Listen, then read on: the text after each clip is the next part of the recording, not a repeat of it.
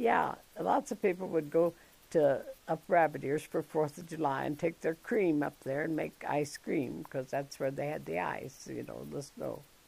You'd drive up there in your car and get the snow to make the ice cream, and your strawberries would be ripe at the time, or it would be straight vanilla ice cream. But you'd go that far to get the ice to make the ice cream.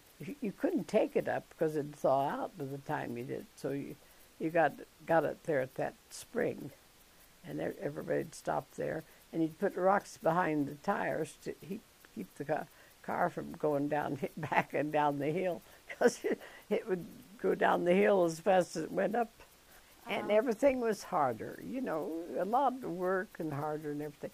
But people took more time to laugh and to visit than they do today. I mean, you'd see people visiting on the streets, in a group, and you don't see anybody visiting anymore. They're in too big a hurry to do that. So it's a different world, really, in every way. And that wasn't all bad. You had a lot of friends, and you had a lot of laughter when they got together, and fights, too. They still fought some.